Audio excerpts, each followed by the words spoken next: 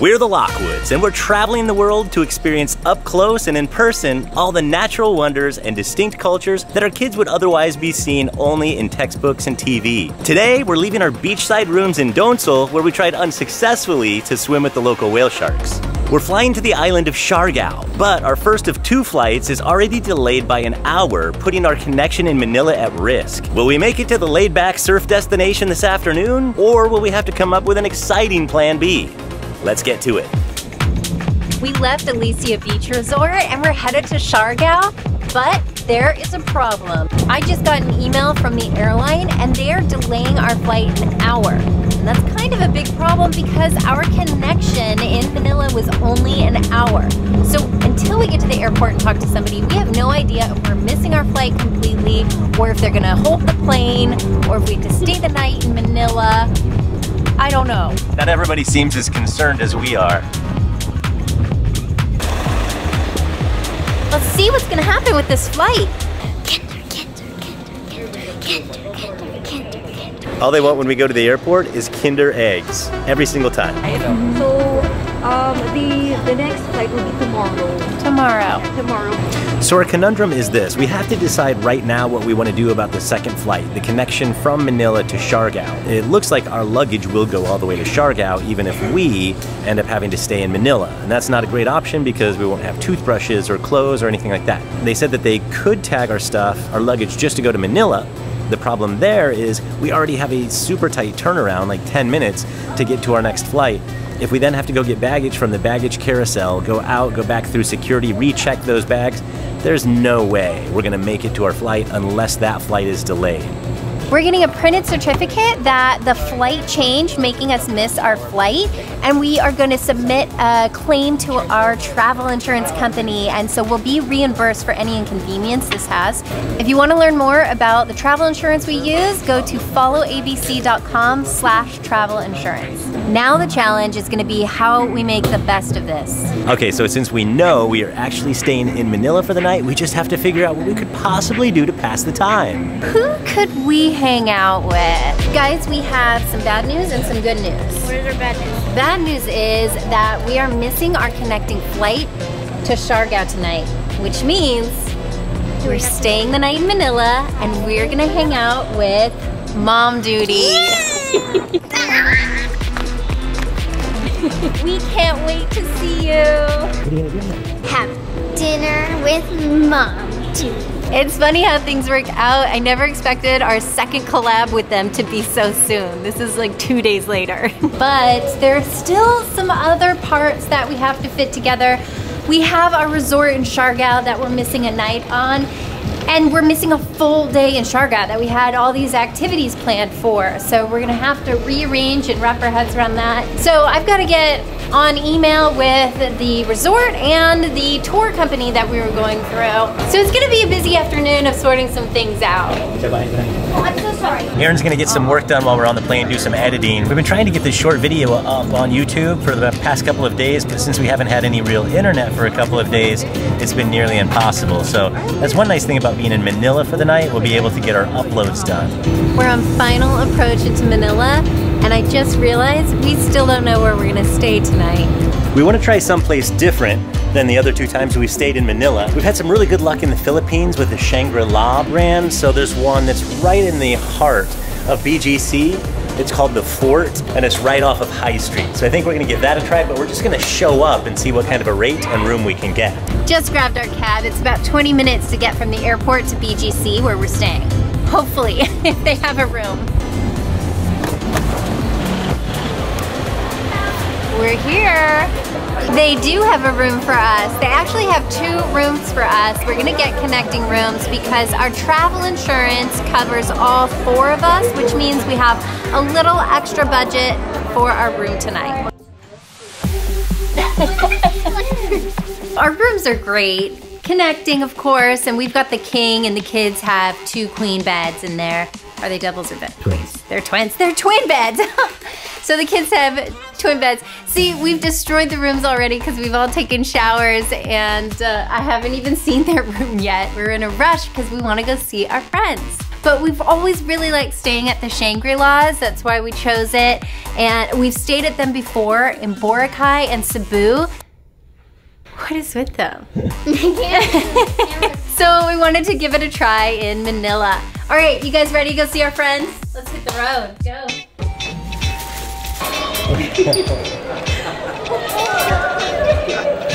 What is happening? Oh my. You pulled it off. I mean, you must have called the airline.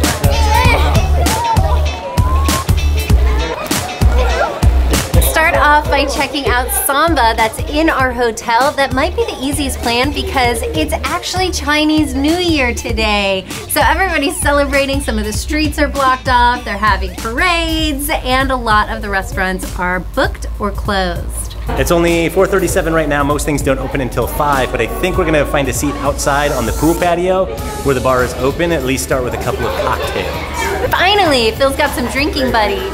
Sometimes I drink, not all the time. You missed our whole dinner and our drinks because the Shangri-La does not allow videoing. Don't tell them we're doing it on our way out. But we're moving on to the next spot and we have a lot to catch up on. Here's the plan. We are going to explore Manila by restaurant hopping a bit. So number 1 down, that's where we're staying, and now we're going out and about. We've been talking all week about how Chinese New Year is coming up, but now it's officially Chinese New Year, like literally today. Last night was the eve. So a lot of the streets here are closed down and they're having the big festivities. That also means it's pretty hard to get into a lot of the places around here. So we're not even sure where we're gonna be able to get some cocktails. We're just gonna go with the flow, roll with the punches. We are making a little stop just for the kids. They have been promised some Boba Tea. I don't think Colt or Brooklyn have ever had Boba Tea. We're going to Yi Fang. Can I have extra brown sugar pearls, please? Wait, I know what to do, I know what to do. You know what to do? Okay, no, shake it. Just do upside down. Shake it, baby. Shake it until it's cold. And then you're just gonna poke a hole like this. You never tried boba? He said he tried boba before. What flavor did you get? Winter melon. Winter melon, yum. I hate how I keep getting balls. Do they taste good or something? So they're tapioca pearls, which are basically, they're made out of tapioca starch. It's warm, that's why it's warm, and then they put it cold. Are you supposed to, like, eat them? Yeah, you chew them. They're called tapioca pearls, bubbles, pearls. A lot of people call them, like, pearls. I call them pearls. Me and Nia might do the Wednesday dance.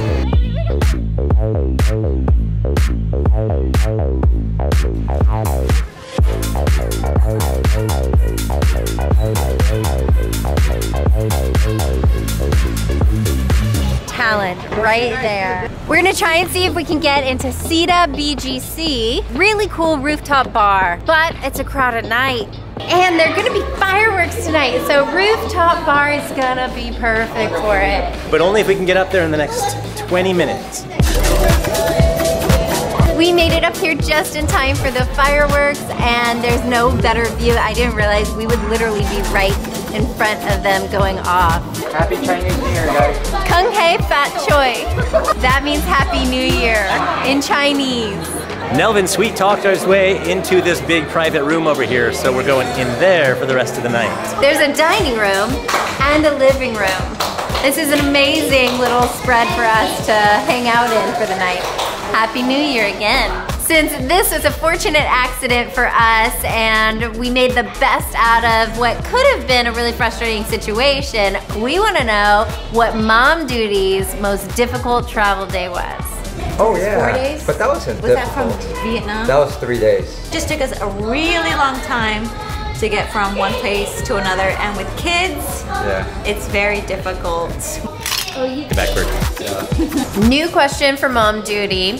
What advice would you give to people who feel like traveling with kids is too hard? Oh man, well You can it's just not cut. hard. Well, first of all, when it comes to a family, it's not just about the kids, it's also about the parents. And a big part of the parents' lives is looking through their eyes, right? For us, when the parents are happy, right, there's a happy family.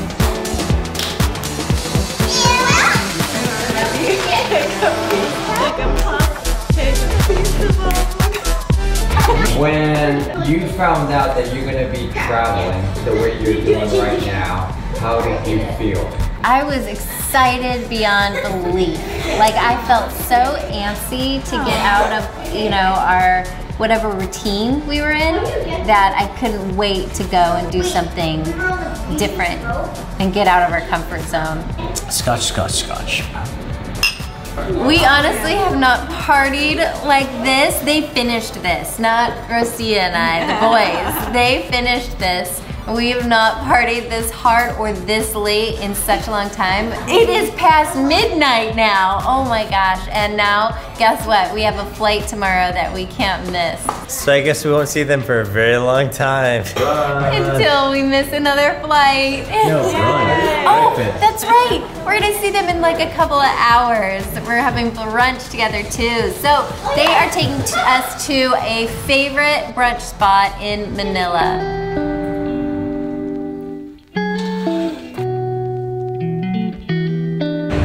BGC is an extremely new area of town, like literally didn't even begin planning stages until the mid-90s. So most of the stuff that you see around here was built in the 2000s.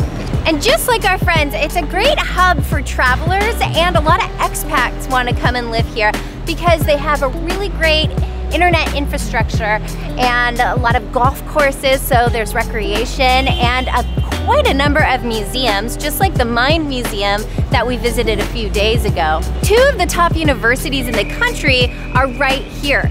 And this specific area is called Bonifacio Global City, and that is named after Bonifacio Fort, which was the Filipino National Army base. And it's really close to the Manila airport. A major hub. It's the biggest airport in the Philippines, so you can pretty much get to anywhere. Any nearby Southeast Asia country, and of course, anywhere in the Philippines. Manila is gonna be your connection. And we're just walking into Tipsy Pig to meet up with our friends for a farewell breakfast. For real this time. Good morning. And the party continues. How you doing, man? Good morning. Long time no see. So Tipsy Pig is actually like their favorite place here for breakfast. I'm getting a classic Filipino breakfast, the Tipsy Tapa. I've seen tapa all over the place and I have not gotten it yet. Funny story, I took Phil's breakfast. This is not tapas at all. This is beef tapas. We're gonna have our breakfast and we are gonna catch up as much as we can before we head to the airport, and fingers crossed we get our next flight. Or maybe not.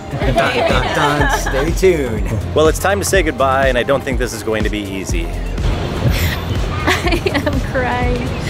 I'm crying because I feel like we've all found something really special in our new friends, but I think especially Brooklyn and Mia. And I'm just so happy. No, this is definitely not the last goodbye. Love you guys, okay? We love you too. Yeah. That goodbye was so hard, but now it's time for trying to get to Siargao, take 2. It's such a shame to leave this beautiful weather. It has been perfect here in Manila. Security tells us that we are at the wrong terminal for Philippine Airlines domestic. We're in Terminal 3, which is where our hotel, bellhop, and taxi driver took us, but now we're coming way down here to see if that's correct. It looks like we might have to take a taxi over to Terminal 2. Comedy of errors. It is a 15-minute taxi ride from Terminal 3, where we were dropped off at, to Terminal 2, where we need to be, and we're cutting it really close now. And I wasn't actually nervous about us missing our flight before, but now I am. Same flight today. Oh my God, we're still at the wrong area. This airport is a little broken up. There are a lot of different possibilities that you can fly out of and check into. And I'm hoping this is the last one. It's gotta be where we're supposed to be. Series of events. It's just after 12 and our flight is at 1:30, so that gives us 90 minutes to get checked in. It's the tiny domestic side, so it's not gonna be a problem. We made it. But we don't have our boarding passes yet.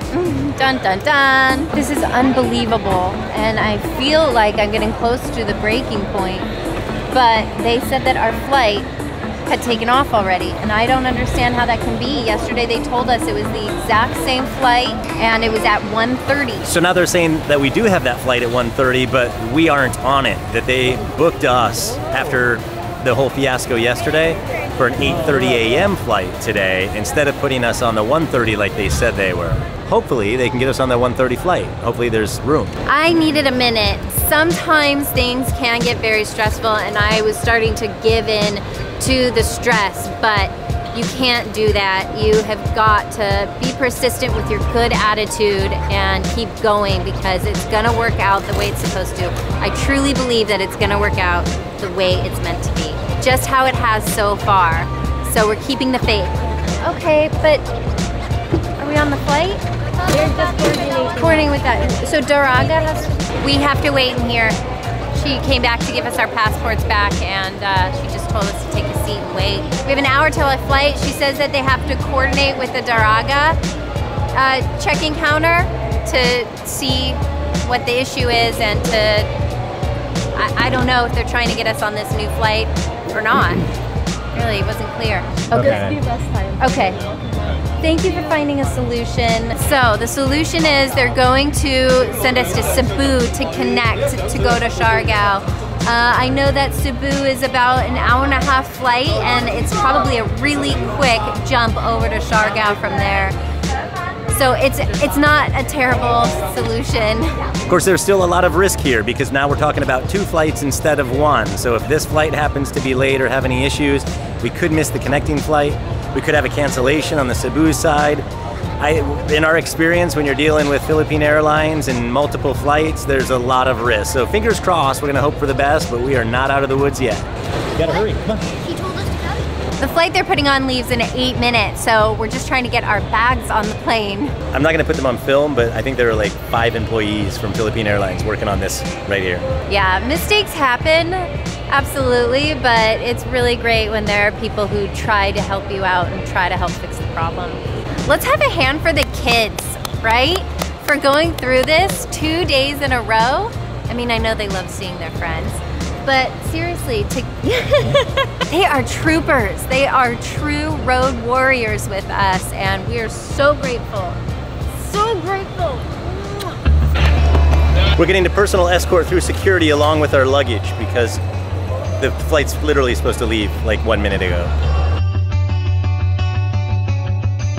So now we're just headed to Cebu, but they couldn't check our bags all the way through.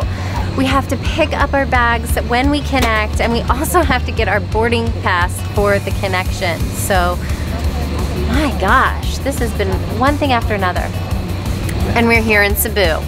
So far, it's going our way now. We got about a 45-minute layover here, so we just have to pick up our bags, go get our tickets, go through security, rinse and repeat. That was easy enough. Boarding is in 11 minutes. We're on the home stretch. Man, this has been so rewarding and challenging at the same time, but it just goes to show that life is gonna point you in the right direction, and when it's challenging, just hang in there. It's worth it. You will get through it when you have a difficult travel day. Take it from us. The huge silver lining to this entire experience is that we got to spend even more time with our new best friends. And we were just talking last night about how we've been really focused on the importance of Brooklyn and Colt being able to find these new friends and be able to share similar experiences, and how that was something that's kind of missing from some of our travels, but we've realized that it's really the same thing for Aaron and for me. At the end of the day, there was a little bit of a void for us also. And being able to connect with Nelvin and Rocio has been transformative for us. And we could not be more grateful to have made those new friends, and we couldn't be more grateful to have gotten to spend some extra time with them. We've still got a lot of journeying on this trip alone coming up, so subscribe and follow us along. We're finally gonna hit Siargao. We are the Lockwoods. Aaron, Phil, Reagan, Brooklyn, and Colt. We're traveling the world to experience up close and in person all the natural wonders and distinct cultures that our kids would otherwise be consuming only through textbooks and TV. We think it's a better way to learn, and we're working hard to fund this little experiment in the hope that our kids will grow up wiser, kinder, and more grateful for the beauty of our diverse planet and its people.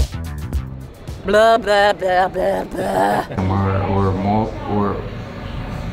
I don't know what I'm saying. Go ahead. Yeah.